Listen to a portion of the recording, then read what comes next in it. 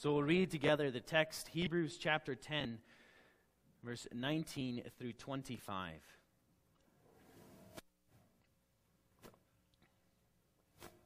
Therefore, brothers, since we have confidence to enter the most holy place by the blood of Jesus, by a new and living way opened for us through the curtain that is his body, and since we have a great high priest over the house of God, let us draw near to God with a sincere heart, in full assurance of faith, having our hearts sprinkled to cleanse us from a guilty conscience, and having our bodies washed with pure water. Let us hold unswervingly to the hope we profess, for he who promised is faithful. And let us consider how we may spur one another on toward love and good deeds. Let us not give up meeting together as some are in the habit of doing, but let us encourage one another, and all the more as you see the day approaching. Thus far, the reading of our text.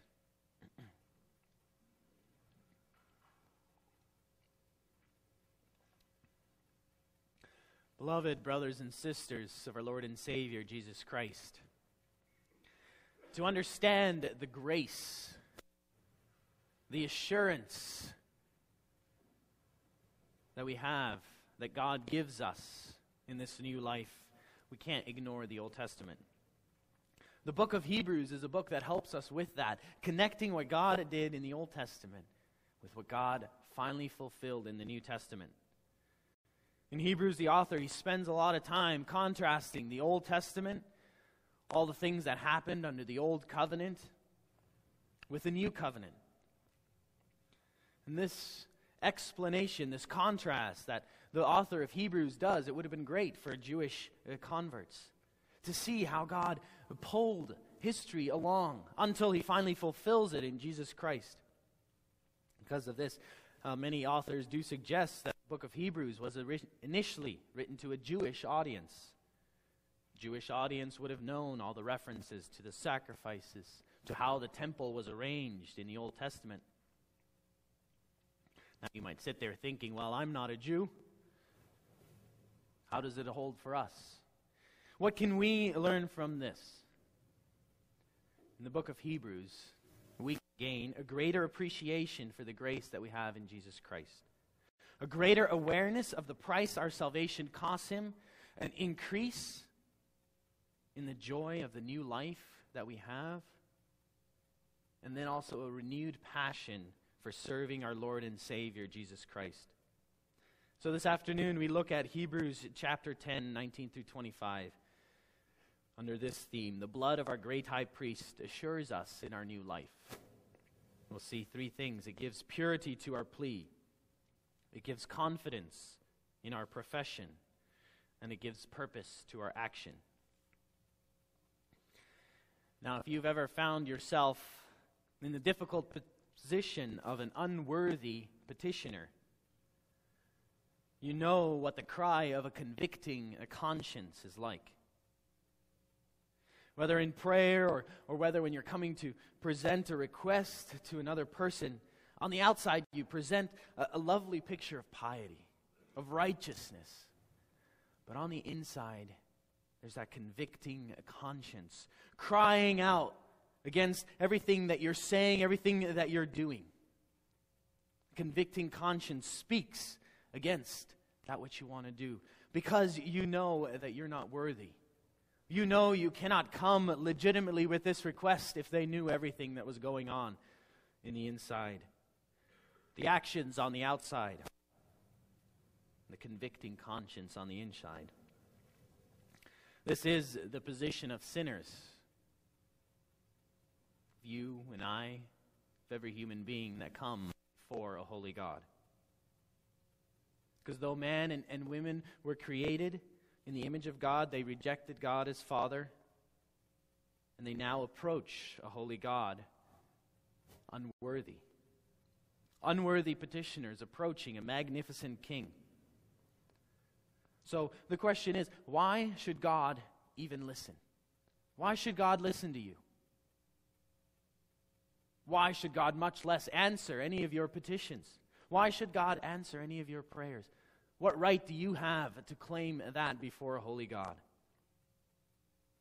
Because God decided to show his grace. And first, you see that in the Old Testament. The author of Hebrews, he brings that out. In the Old Testament, God instituted the temple worship, along with all of its sacrifices and offerings, so that unworthy petitioners, unworthy people who wanted to come before God, who needed to come before God, could approach a holy God. But that system was tiresome, cumbersome. That system had to be repeated time and time again, daily, weekly, monthly, year in, year out. And in the end, every time they came, they felt like they still were unworthy. Nothing seemed to change. Imagine, if you will, just for a moment, if we still had some form of that today. How hard it must have been to bring bulls and goats as a sacrifice. Every time that you sinned, you had to bring a sacrifice before God. Cleanse yourself to find forgiveness. Imagine in our day and age, if every time you did that, you had to somehow pay another fee for every sin that you committed. And every time you sinned again, it had to happen again. You had to bring more of your sacrifice and more of your sacrifice. And time again, the cycle would never end. That weight, that pressure that you would feel year in, year out would have been immense. And then, even on top of that, as an average Israelite, you weren't allowed to go into the most holy place, the Holy of Holies. You weren't allowed to go and stand in front of the tabernacle where God was said to dwell. You could never stand in front of the king and plead for forgiveness. You could never request mercy and blessing, because it always had to go through the high priest, through a mediator. And then even then, the high priest could only enter, as we read in Hebrews 9, could only enter the Holy of Holies and approach God's holy throne. But he could only do that once a year. And he could never do it without offering blood for himself, because he himself was unholy. So, in our text, for the writer of Hebrews to write to his hearers, for them to hear these words, "Therefore, brothers, since we have confidence to enter the most holy place," would have been mind-boggling. After so many years of not being able to enter the holy place, of being reminded of your uncleanness, of how you were unholy and couldn't go before a holy God, so many years of never being able to enter the hall of the king, and now to say we can go into the throne room, to the most holy place. It's unthinkable. And then to do so with that word, confidently. Confidently.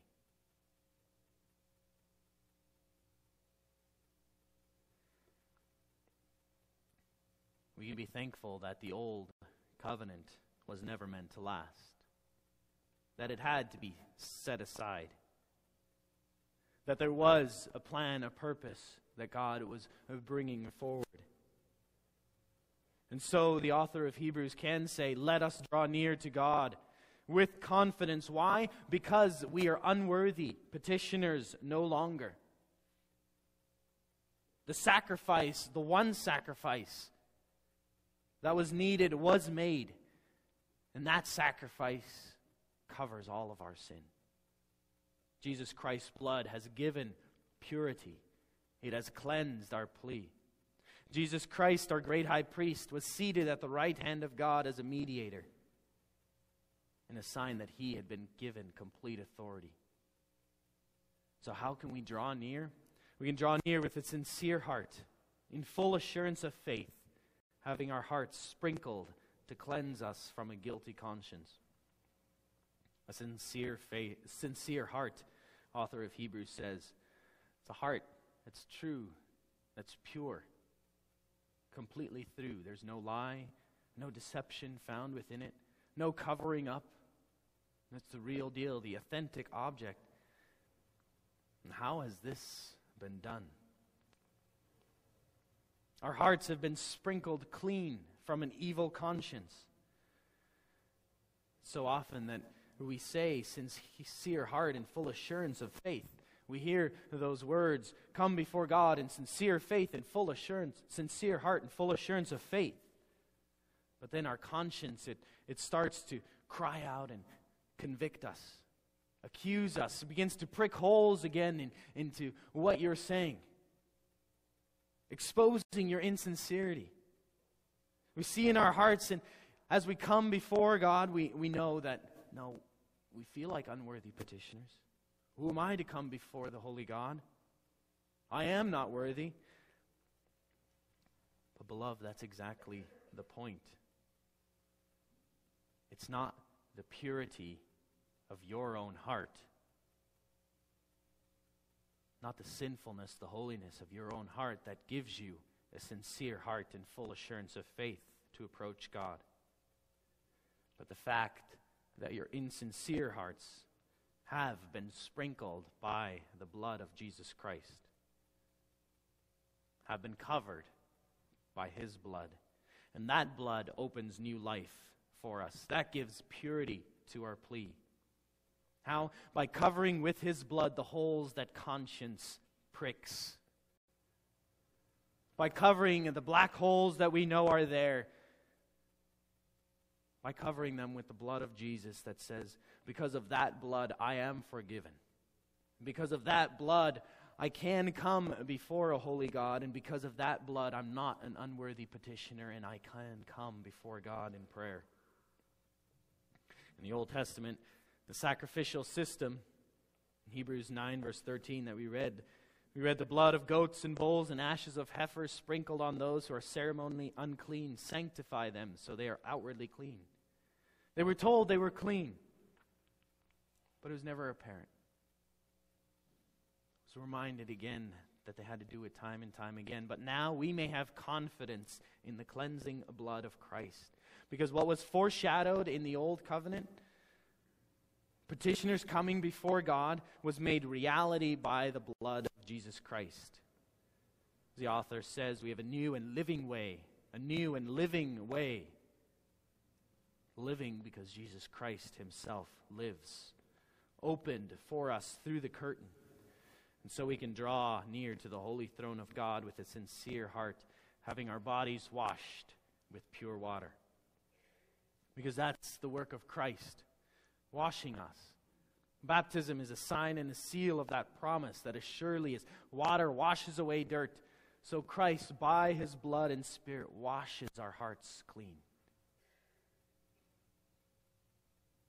Our conscience are clean, our heart is pure, and we can approach the throne of God with confidence.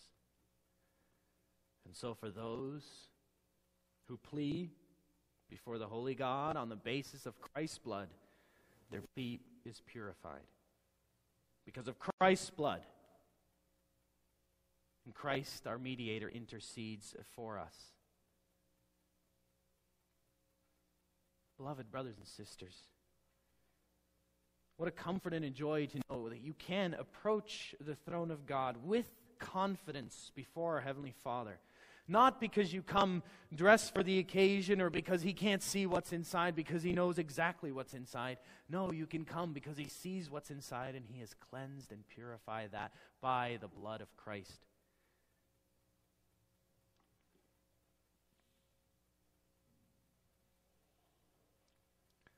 Now, secondly, it also gives us, Christ's blood gives us confidence in our profession. As the author of Hebrews said, let us together hold unswervingly to the hope we profess, for He who promised is faithful. The blood of our high priest, it assures us of new life. It gives us confidence as we come before God, but it gives us confidence also in our profession, in our confession that we have. It's a joy to think about it, because let us hold unswervingly to the hope we profess. You don't need to fear the accusation of hypocrisy.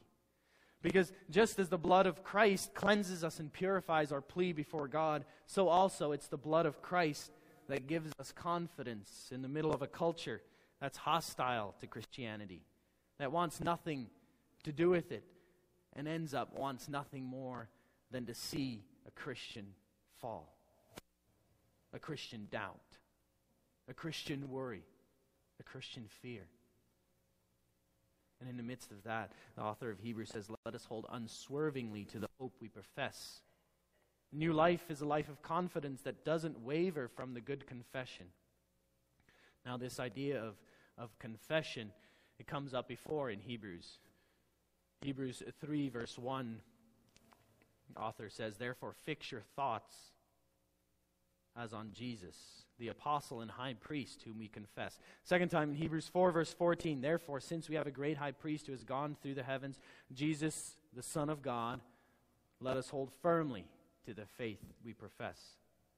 And notice both times in those places, in Hebrews 3 and then Hebrews 4, whenever it combines that concept of fixing your thought, it always focuses and places your attention on Jesus Christ. He is the object of confession. That idea of object of confession or object of profession, it may be hard to wrap your mind around. So if I can use a brief illustration. Last summer I had the chance to witness a Pinewood Derby contest. If you know what that means, it's the young men, women, and sometimes old men living as young men would make these little cars and then race them all together down a ramp. And each car had to be within a certain size and weight limit. Now, as I was watching this, there was one individual in particular who, before the race, was just exuding confidence. Confidence that his car was going to prove to be the winner. Now, his confidence, it wasn't just based on some feeling. No, it was based on the object of his confidence, the car. He knew the car. He had carefully designed the car. He'd tested the car. He'd raced the car himself. He'd prepared it. He knew exactly what this car was capable of. And he'd been doing this a long time. That's the object of confidence, the object of confession. Profession of faith or a confidence, it's not some subjective feeling that arises in your heart. When we think about faith, we don't first start in our own hearts to see whether we believe or not. No, we rather look to the object of our faith. We fix our eyes on Jesus. We look to the blood of Jesus. We see His work. We place our trust in Him as a high priest. We place our confidence on Him because of what He has done. But I've been talking about faith, profession of faith or confession of faith, and not like our text says, the hope we profess. And by using this word, hope, God's word and the author highlights the future promises contained within the profession. Because the Christian life, it's not just a life concerned with the past or the present, but it's a life that recognizes a future. Recognizes change will come, whether it's in our own lives or in the church around us. Recognizes a renewal. And so the author says, let us hold firmly to the hope we profess.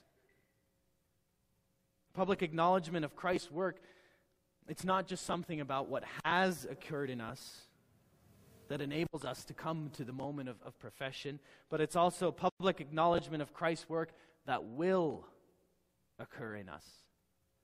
The hope of future work, that He will continue to do so.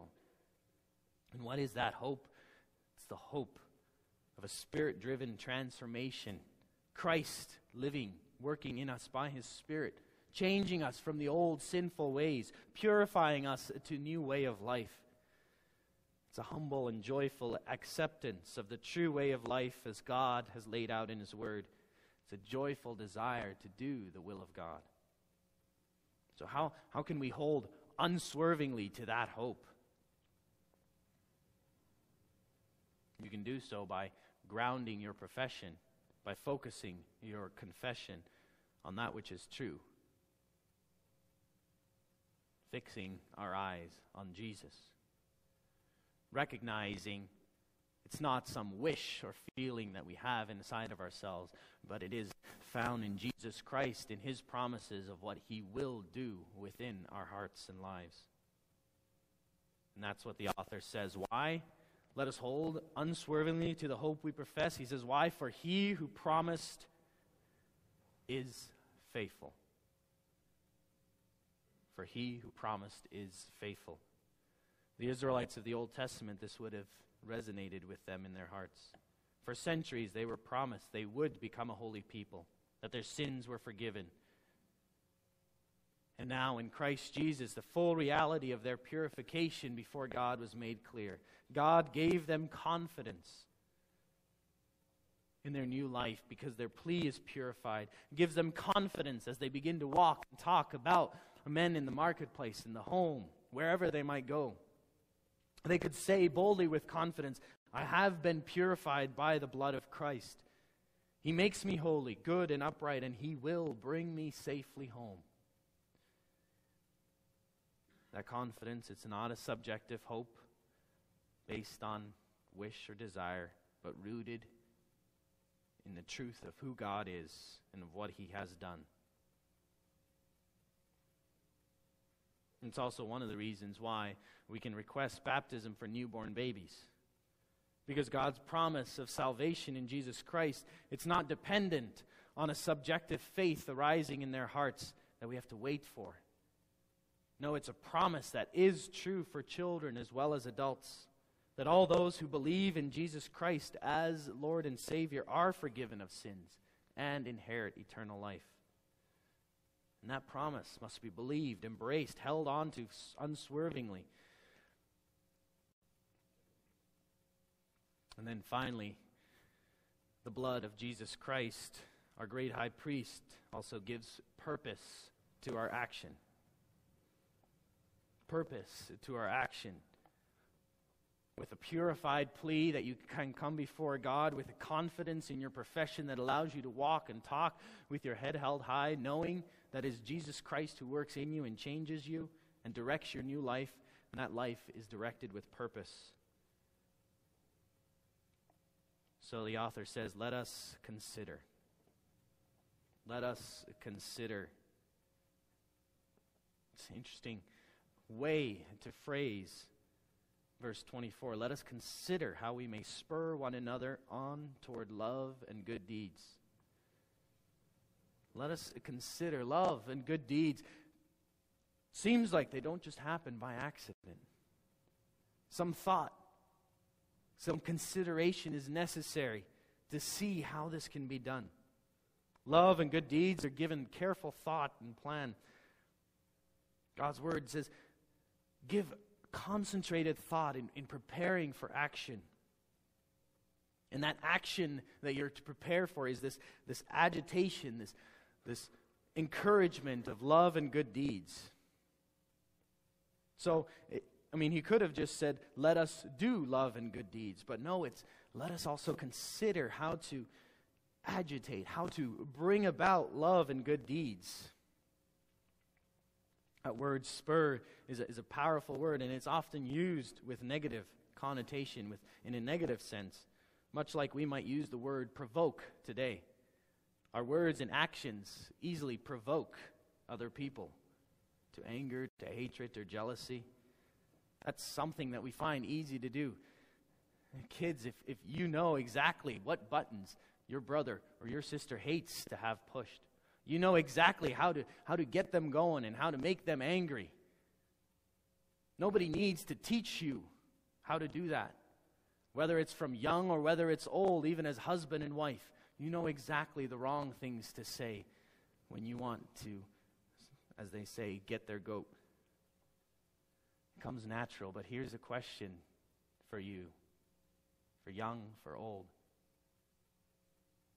Do you know how you can make your brother or sister more loving? How you can spur them on toward love and good deeds? I mean, kids, have you even thought of that? How you know how to make your brother angry or your sister angry, but do you know how you might go about making them excited about doing chores? About listening to your parents? And for us adults, have we given thought to that? How we might encourage one another, spur one another on to good deeds, to service. It's true for all of us. We know exactly which buttons to push to provoke negative reaction. But in Christ, because of the basis of Christ's blood that purifies us, it says, now knowing what Christ has done, knowing the blood poured out for you, consider how to push the right buttons so that you provoke each other to love and good deeds. He gives a suggestion of how that also may occur by continuing to meet with one another. The author gives some guidance as the occasion of how this happens. Meet together in order to spur one another on to love and good deeds. You need to meet with one another. You must look at the basis for your new life. Recognize the power of that new life and then encourage one another as you get to know them, as you see their weaknesses, their strengths, how you may spur them on to good works. When we stay away from regular times of meeting, we're no longer able to fill this task of spurring one another on. Yes, the worship service is a time when we're fed by God's word, but it's also a time when we meet together, when we encourage one another. And that's what the author says. Let us encourage one another. Let us comfort one another with God's word. Let us challenge one another with God's word. Recognizing that we do not put self first, but consider how we may stimulate good works in others. And then finally he says, and do it all the more as you see the day approaching. The day approaching. Live as if the day is drawing near. Day refers to the day when the great high priest who poured out his blood will return. Judgment Day. And hearing that word may cause our plea to come out quivering. May shatter the confidence in our confession. May cause us to wish we had more time to do good works, to encourage one another. But as the author of Hebrews says, Hebrews 9 verse 26, so Christ was sacrificed once to take away the sins of many people, and he will appear a second time, not to bear sin, but to bring salvation to those who are waiting for him. To bring salvation for those who are waiting for him. To bring salvation to those who recognize that the blood of the high priest purifies their life. Don't let the idea of Judgment Day cause you to quiver. When your confession of faith has an object, the blood of the great high priest, then you don't need to fear. So, beloved, what assures us in new life? What gives us confidence before God, confidence before men? What spurs us on to good hope, good works? The great education we have, the parents that have taught us well, confidence that we can make it on our own? No. It's the blood of our great high priest, Jesus Christ. It gives us confidence outside of ourselves as we look to the finished work on the cross. Finished work that gives us hope that we can hold unswervingly to. For the Jewish people, that assurance of this message would have been clear. The fact that the yoke of Jesus Christ was light would have been evident. The joy that living in the newness of life would have been abundantly manifest in their lives. In Hebrews, we can see that contrast between the old and the new covenant so clearly, and it gives us reason to rejoice as well, as we recognize the power of the blood of our Lord and Savior Jesus Christ, the great work that he has done, and the confidence that that gives us for and in our new life.